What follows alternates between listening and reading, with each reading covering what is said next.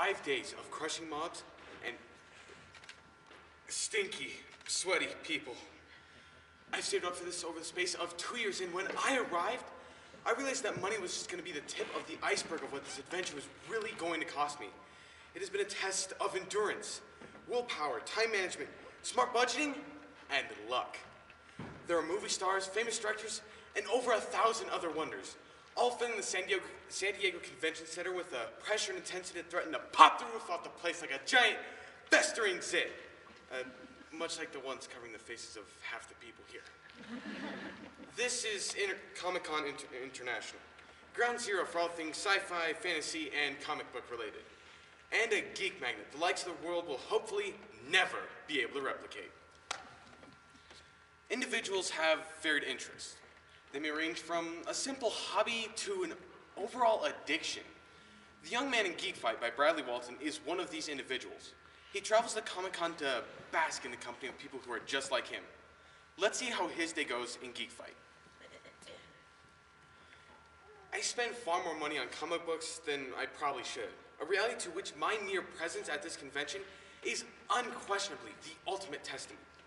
The freshly purchased rare comic book, now nestled in a mylar sleeve and tucked safely in my backpack, is a close second. I'm not ashamed of this. I'm not a geek.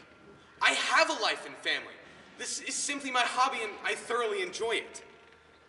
As much as I love comic books, however, I avoid the company of people who actually read them.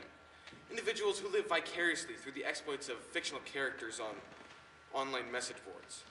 These are adults with no social skills who go to online message boards and make snide comments about Spider-Man's web shooters, all hiding in the safety of their parents' basements behind screen names like Mr. Tauntaun 47.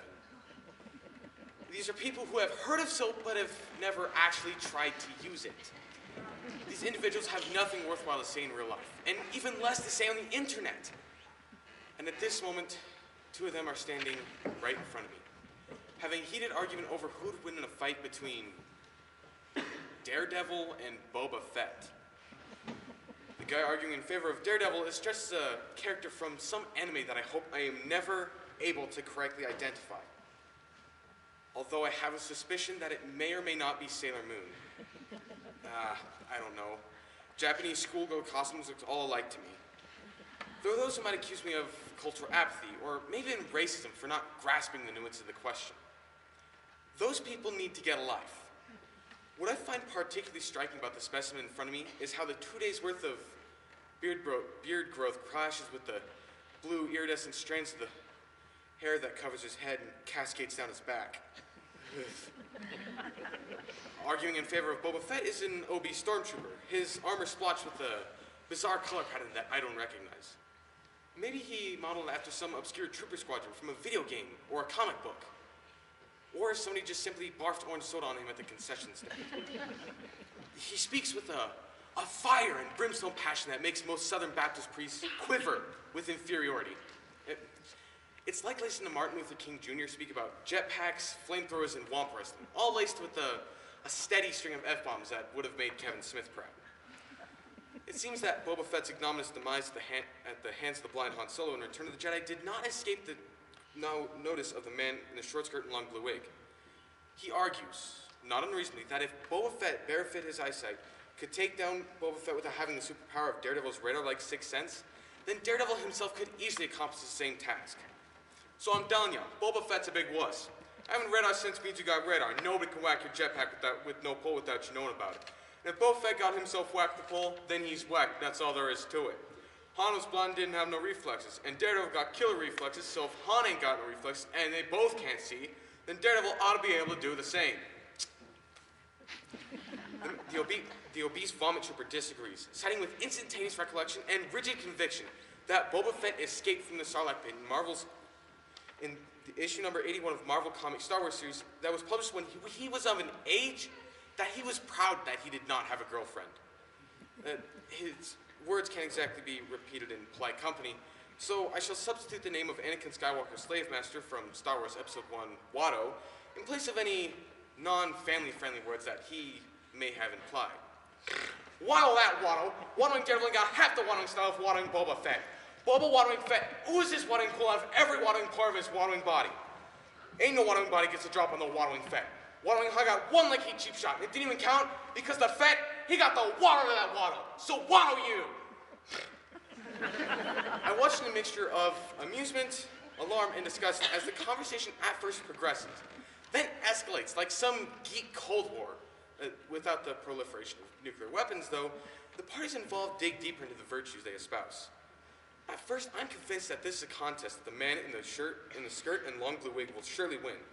Daredevil having debuted a good 14 years before Fett, therefore having more time to accumulate a history. However, the knowledge of the Vomit Trooper is vast. It soon becomes apparent that there's no video game that has gone unplayed, no action figure uncollected, no comic book has gone uncollected, and no tab of a pop-up book has gone unpulled. And it's all committed into a database of memories so vast and efficient that if it could be packaged and sold, it would make a truly desirable Walmart doorbuster on the morning after Thanksgiving, if it were priced cheaply enough. As his array of knowledge begins to fail him, the man in the skirt and long blue wig becomes increasingly more agitated. Beads of sweat appear on his forehead and slide down his face, an ominous portent to the fall that soon must come to this burly pantyhose-clad warrior. But as his mind falters, his muscles grow tense beneath the sheer white sleeves. He means to win this contest one way or another. I step back. Violence is never a pretty thing, and what unfolds now is no exception. The man in the dress punches the stormtrooper, then cradles his fist and swears till the trooper falls onto his armored rear. A circle forms around the surrounding mob of people, step back to watch a mixture of horror and amusement. Several cell phones and a digital camcorder appear above the heads of the crowd. If the trooper has any sense, he'll leave his helmet on. The man in the dress has no such recourse. In all, he would be shamed forever if he had any friends or a social life to speak of. In all likelihood, he does not, and this event will have no lasting impact for him. His undeveloped social skills and unbridled geekiness armoring and insulating him, as surely as the sturdiest of stormtrooper helmets.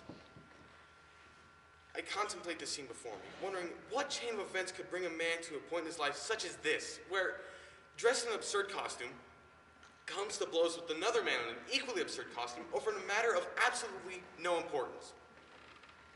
My mind is immediately filled with a dozen parallels stretching from the present to the future, or present back through history.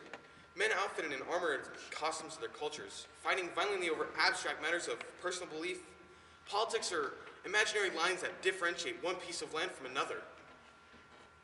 And at this moment, I realize that this convention is its own cultural microcosm.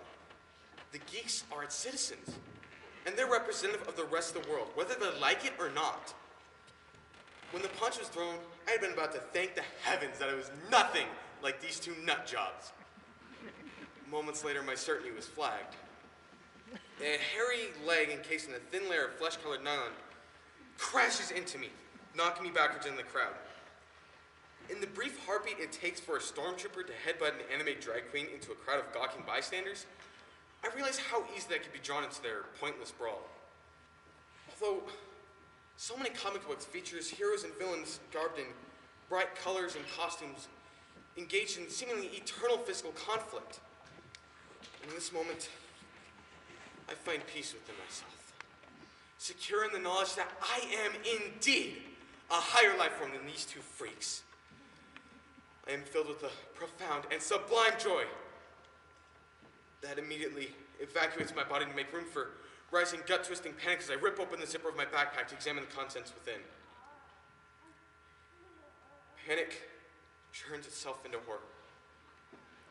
Despite its protective mylar sheath, the comic book for which I had just paid $700 just minutes ago has sustained a 1/8 inch crease in its upper right-hand corner, easily devaluing it by at least 30%. I grab a Batman mask off of some guy standing next to me, and covering my face, I join in the brawl.